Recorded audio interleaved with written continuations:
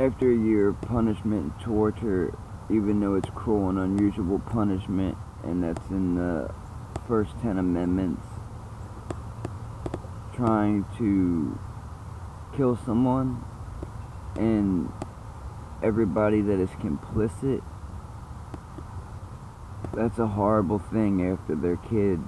After my kids have already lost a mother, you try to bump me off.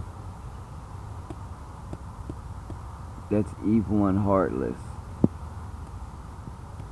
You should have said, alright, well, he's had enough. He's been tortured this long.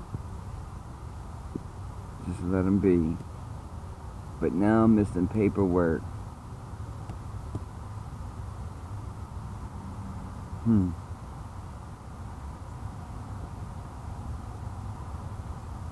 I slept on the steps last night.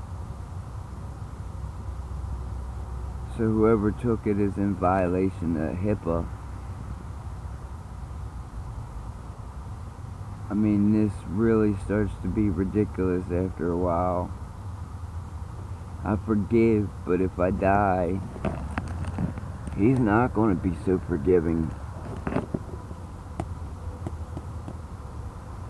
This life is short, the next one is long, and I don't want to live in a lake of fire for all eternity.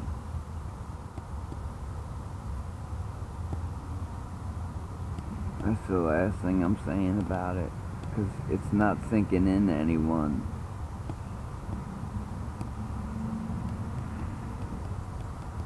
So God bless and have a nice day.